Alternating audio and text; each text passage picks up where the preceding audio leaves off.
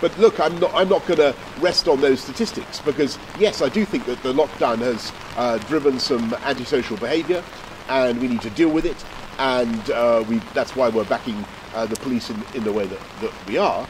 But I also want to see those who are guilty of antisocial behaviour properly paying their debt to society. And you know, somebody's antisocial behaviour may be treated as a minor crime, but it can be deeply distressing for those who are victims. And if you're guilty of antisocial behaviour, I don't see, and you're sentenced to unpaid work, as many people are, I don't see any reason why you shouldn't be out there in one of those fluorescent jacketed chain gangs, visibly paying your debt to society. And so you're going to be seeing more of that as well.